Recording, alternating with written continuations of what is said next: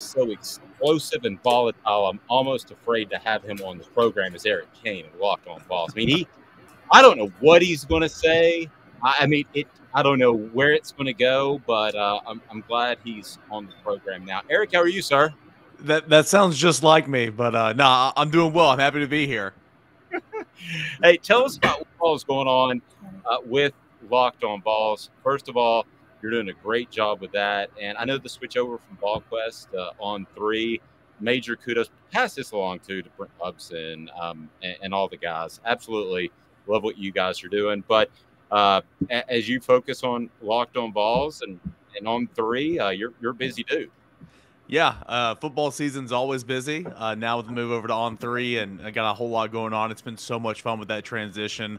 Super excited to be there, and of course, inviting all Tennessee fans to join us over there if you want to come and hang out. Incredible deals, but working with Brent Hubbs, Austin Price, Rob Lewis, it's been a whole lot of fun. So that's been going well. Locked On Balls, the podcast, man. It's my baby, man. As you very well know, I love it. It's so much fun. It's a platform and it's a community, continues to grow, and just talking Tennessee football every single day. So things are good. I'm glad football's back. Yeah, I am too. And let me just start with the most loaded question in the history of man. Are you ready? What's up? Okay. Where would you rank Tennessee in the top 25 after what you saw over the weekend? I think it's about right, about 23, 24, somewhere around there. I put them in. I mean, I understand if you're not inside the top 25 and you're receiving votes, especially in preseason, like it just kind of is what it is. I mean, it's not a true ranking beyond 25. It's why you kind of saw Florida jump all the way from like 38 or 39 to 12. And I mean, that was a huge win for Florida, but I still thought that was a huge leap for Florida. But still, I would put them about 23, 24. You knew Tennessee would slide in with a win against Ball State simply because Arkansas and Cincinnati were playing, and the loser of that game would fall out. So I wouldn't have went much higher. Now, you win against Pittsburgh this week, you're probably going to jump inside the top 20, in my opinion. But I think 23, 24, 24 where they're at, that's probably just about perfect. And I know Tim Banks was asked, the defensive coordinator, about the lack of sacks. Correct me if I'm wrong, but you played ball in college, right? Mm-hmm. Yep, Carson Newman. All right. So I saw a lot of stunts and twists, and I think Tim Banks was trying to do two things. One, he was trying to give Pittsburgh a lot of looks, but two, he also wasn't going to run his guys out there consistently and try to show more than he had to. So you can just kind of talk about that from the trenches standpoint of, is it bad that Tennessee didn't have a sack, or is it just okay, or your thoughts? Well, first of all, I don't think it's the end of the world. I mean, it's Ball State. You want to have some TFLs. You want to get home and bring the quarterback down. So the fact that it didn't happen is not great. I mean, their game plan was to get the ball out quickly. I understand that. That's football sometimes, right? And Tyler Barron was speaking on it earlier this week about how you just continue to rep, and then you get back there and the ball's gone, and it can be frustrating at times. But you still need to find a way to get home. Now, they were not completely bland. I think their game plan on defense was very vanilla. I've said that all week. Now, that does not mean they didn't do anything. They did some things up front, not a whole lot. They didn't blitz a whole lot from the second level, though they did a little bit early in the football game and a little bit later on. I think you're going to see a whole lot more this week against Pittsburgh. Simply put, I just think that you didn't have to do that against Ball State, and not necessarily that you wanted to keep it off film, but I mean, I think that's a plus as well. So I think the main goal for Tim Banks and Tennessee's defense was to win the football game, play a whole lot of guys, get a look at a whole lot of guys like Elijah Herring, Joshua Josephs, some of these cornerbacks, Christian Charles, and that was mission accomplished. So I expect Tennessee to be very much more aggressive defensively in the games up front, even though they did some things, but I think they'll do a whole lot more coming up this game in Pittsburgh. So let's go to the other side of the ball offensively here. How do you think Tennessee is going to fare against a defense like Pitt? What do you think the game plan will look like for that? And who do you think really stands out in this game? Yeah, Tennessee offensively against Pittsburgh's defense. Pat Narduzzi is going to dial it up. He's a great defensive coach, a really good front seven instructor. So these running backs, they were not challenged whatsoever. Jabari Small said, hey, we didn't get a pass pro set at all against Ball State. they're going to get that this week. And so, linebacker screaming off the edge, a defensive tackle, and Elijah Cansey, I believe is his name, a defensive tackle, really nice impact player, streaming through the A gap. These running backs are going to have to step up and protect their quarterback. And so I'm intrigued to see what that looks like. So whether you keep a tight end for a 6 or 7 man protection, the running back stepping up, I think that's going to be a point of emphasis for, protecting Hendon Hooker to get some looks downfield. Ball State dropped 8 on third downs, but Tennessee couldn't throw the ball downfield on Thursday, and it was fine. You were just nickel and diming the entire time down the field, and that was okay. Now, Pat Narduzzi, when he joined the Nation, Vol Network's Nation on Sunday night, he was talking about the tempo with Tennessee. Obviously, he's played against Josh Heupel now. This will be the 4th time dating back to his days at UCF, and he's very familiar with the tempo, saying that Tennessee gets the ball out in game 1 under 14 seconds, 71% of the time. And so that tempo is going to be Tennessee's best friend, obviously, and you can't prepare for a tempo. So I'm intrigued to see the running backs and pass protection, and intrigued to see what Tennessee's tempo looks like, because I think Pittsburgh's defense, which didn't have the best day, is not going to be ready for that tempo again. You said can't prepare for tempo, and I had a gentleman come up to me just the other day and say something I thought was really insightful, and something that I've actually thought, that it was like the veer back in the day. You couldn't prepare for that the week before. So you played ball, so I know offensive line, but on the flip side, that's really tough to prepare for in a week. I would imagine tempo is kind of like, I think it is, the modern day version of that to overcome maybe some shortcomings on your roster. Yeah, and so essentially when you're playing scout team, when you're in practice and you break off in the team, the offense is going over there, in team preparing for the opponent's defense. The defense is over here preparing for the opponent's offense. The scout team's looking at plays on a card. You're going out there and running that play and coming back. You can't physically replicate what Tennessee does via a scout team look in practice. Like, it's impossible. Sure, you can coach them up to go fast. You can do as much as you can, but there's no way possible that, unless you get your entire scout team to memorize the plays, it's almost like game planning for practice every single day.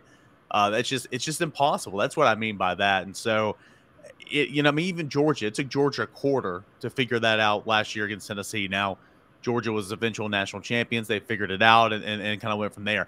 Alabama struggled with the tempo at parts throughout the entire ball game last season. The good teams will adjust. And so, we'll see how long it takes Pittsburgh to adjust. But that's what I mean by the tempo. And, of course, a lot of people can say it's a kind of a gimmicky offense or whatever with Josh Heupel. Tennessee broke 8 school records on offense a season ago. I think he'll take that every single year if he can continue to score points and win football games. Yeah, it's only gimmicky until it works, and then it's just called successful. Yeah. So question for you: what individual player do you see an individual player that you're expecting to stand out in this game? Like somebody, who to watch during the game, if it's a wide receiver, if it's a running back, a defensive back, who do your eyes go to in this game? Well, obviously, you want to see your playmakers make some big-time plays. Cedric Tillman, Brew McCoy out there on the perimeter. You want to see Jabari Small run the ball well. Pat Narduzzi was not happy with the way his defense, played against the run. West Virginia averaging almost 6 yards a carry in the backyard brawl.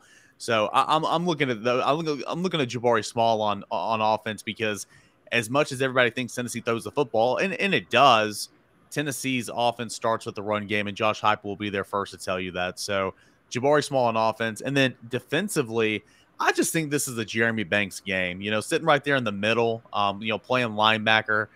He is very much a run-stopping type guy. He didn't play the best game, in terms of grades per Pro Football Focus. I know that's not everything, but he never will in that regard. But, you get a team that's going to run the ball right at you. I think this could be a Jeremy Banks game. Again, Pittsburgh attempted 38 rushes the other night, averaged 2 yards per carry, which is not good. So Jeremy Banks with stopping the run, and then Tennessee's defense needs to be ready for play action pass, because Keaton Slovis will make it a point to go run, play action pass, throw over the top.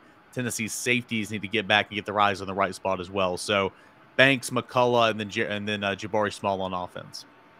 Well, let me ask you, as far as preparation, again, you played on the offensive side, but as far as preparation for this Tennessee offense, I'm just curious, do you think that they'll drop 8 like we saw Ball State do? Do you think they'll bring pressure, or do you think they'll rely on the front 4 to essentially do the pressure? Because it's a much better defensive line, needless to say.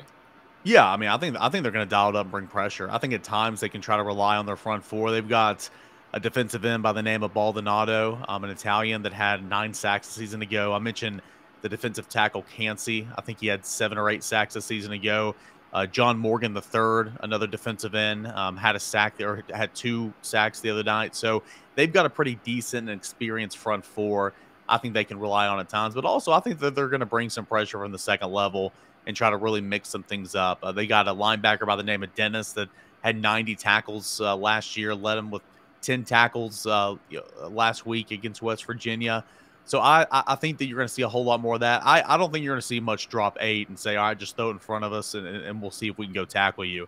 I truly do believe that it's going to be more of a, the normal man in the back end, mixing in some zones and 2 to 3, but really trying to get after Tennessee's offensive line, making it difficult for Hendon Hooker to beat them with his arm. Please hit that like and subscribe button. Don't forget Eric Cain on Locked On Vols. I know Amanda has another one for you, I believe, but I just wanted to, real quick, from your X's and O's standpoint, the fact that you did play, how different is this offense? And we just saw the West Virginia game, but how different is this offense this year as opposed to what Tennessee saw against Pitt with a Blitnikoff award winner and a first-round pick in the NFL draft at quarterback? Yeah, I mean, it's a little different. I mean, Kenny Pickett, as you mentioned, first-round quarterback, had a lot of Heisman hype a season ago, really good quarterback. Jordan Addison, Blitnikoff Award winner, now he's at Southern Cal and made the most of his game 1 over there. So I would say it's less explosive.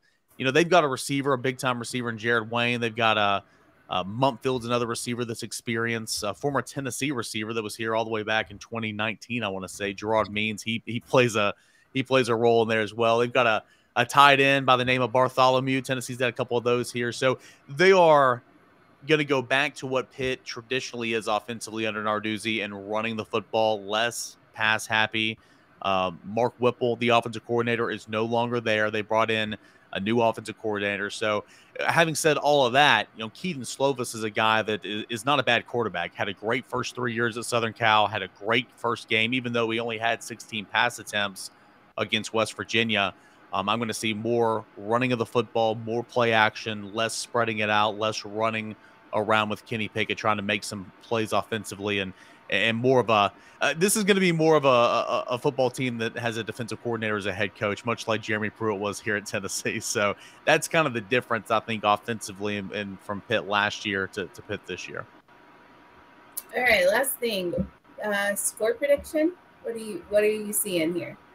Oh, man, I have not given my official score prediction just yet. I think Tennessee will win this game. I think Tennessee can get over 30. I'll say about Tennessee 34, Pittsburgh 21 or 24. I think Tennessee can win this game. I think it'll be, by a touchdown or 10 points or so. I don't think it'll be a blowout one way or the other, but I do like Tennessee on the road. I've liked Tennessee all offseason in this matchup, and nothing's changed since both these teams played on Thursday. I want to get to Heathfield. I got one last question for you, and it's from John. Why don't they blitz Burrell so we don't have to worry about his coverage? Ouch! That's brutal. What was that, John? Man, I'll say this: I'm a big PFF guy. I like to look at the stats, and according to PFF, Pro Football Focus, Warren Burrell was targeted a team high 11 times in the game against Ball State. The next highest, I think, was Kamal Hadden, maybe with 5, Christian Charles with 4. So, Pittsburgh, Ball State, they've all watched the film. They're going to go and pick on Warren Burrell each and every time. In those 11 targets, Burrell gave up 6 receptions for, I think, 41 yards. So he plays consistent. There's a reason he's out there. But until he proves he is not the weak link, then teams are going to continue to pick on him. So we'll see how he responds. Obviously, I think Tim Banks is pleased with him, saying his day was uneventful, which I guess is a good thing. It's not necessarily a great thing, but uneventful is better than horrible against Ball State for Warren Burrell. Tell you what, Eric, I've been a fan from afar for a while. Keep up the great work. And, again, Locked On Vols.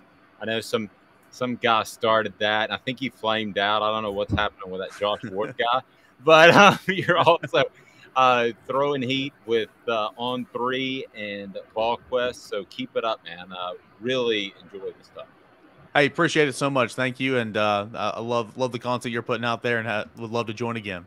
Thanks, buddy. I appreciate it. Eric Cain, Locked On Vols, and On3.